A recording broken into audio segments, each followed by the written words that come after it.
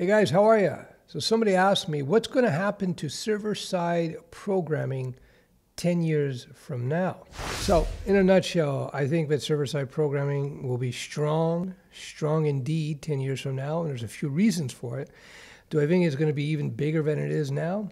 I don't know. I think it's huge, so I'm not sure if it can get much bigger. So why do I think that server-side programming is going to remain important?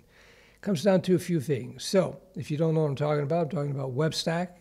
You talk full stack, front end, back end. Server-side programming is just back end programming. So you could do this with JavaScript and Node, Java, C#, PHP.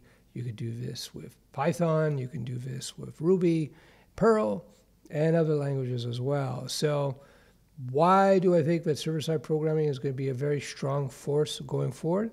Because there's so many advantages to server-side programming versus traditional native app development, whether it be for Android, iOS, or Windows, or Mac. There's so many advantages that unless you have to go native, you want to use server-side development, which would suggest, of course, web development. Now, the advantages are that you have to write one code base and you can handle or have people who are using many different platforms access your application. That's the huge advantage. It's massive because you don't want to have to maintain more than one code base. The downside traditionally to web app development, server-side and otherwise, was number one, latency, meaning the lack of responsiveness in your application. And this came down to two things: bandwidth, number one, and number two, how fast the computers or the smartphone was.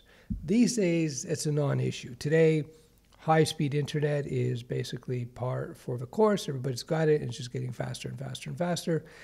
And today, smartphones and computers are so fast that the latency issue, meaning the lack of speed or the less speedy responsiveness, if you will, of a web app versus native is practically non-existent in many circumstances. And with every passing year, as the programming languages involved in server-side programming become more efficient, as the frameworks that we use become more efficient, as the bandwidth, the internet speeds become faster and faster, and as the computers themselves become faster and faster, the difference in perceived speed between native development and web development becomes a non-issue. Somebody put this question to me within the context of Python. They were looking at Python Django for web development. Now, as he pointed out in the email, Python, much of the development is not web. There is a strong web component to it, but really Python's wild popularity has much more to do with AI and data science, and I'll call it general programming. For example, Python will be used to automate server farms for rendering engines. That is Python's strength, its flexibility. So will Python be used for web app development, for server-side programming in 10 years? I would say probably.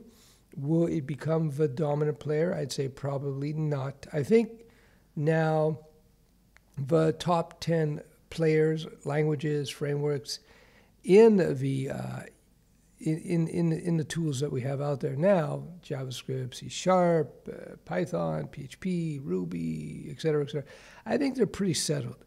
There'll be shifts here and there where one may gain a little bit more popularity than another, but you have to understand all of the top languages these days are at least, I think most of them are at least 20 years old, 25 years old. JavaScript was put out in 95, Java 95, C# 2000. I think Python was like 94, although don't quote me on that. You get the idea. PHP was, I don't know, 95, 97, 98, something like that. I don't know. They're all pretty long in the tooth languages, meaning they've been around a long time, and they're so well established. And this is normal in any industry where in the initial stages, when an industry is starting, in those initial stages, you'll see a lot of rapid changes, a lot of technologies dying off, others replacing it. But then you get to a point where the rate of change really flattens out quite a bit. And we hit there, I don't know, maybe 10 years ago, something like that. We're pretty static now in terms of those type of things. The big changes, as I said in many videos, is really in the server technology, the hosting options, cloud hosting, auto-scaling databases, that kind of thing, DevOps. Not so much the languages and frameworks we use to build apps. So yeah, long story short, yes, server-side programming will be here in 10 years, guaranteed. It will still be very popular, and in fact, it's going to become more useful because of the increased speed and everything in the underlying technology that we use to implement and to deploy our server-side applications. I hope you found this video useful. My name is Uncle Stef. I run a mentoring program and bootcamp. Links below. If you want to save yourself 10, 20 years of trying to become a professional developer, you may want to check out the bootcamp. What makes my bootcamp very different from others is that I've been in the game since '94, and I have a proven track record of not only building apps, but taking apps to market successfully and training people who have gone on to work for FANGs. And my superstar student even is a founder of a $1.5 billion startup. So anyway, if you have any questions about this video or any general questions, put them under the video.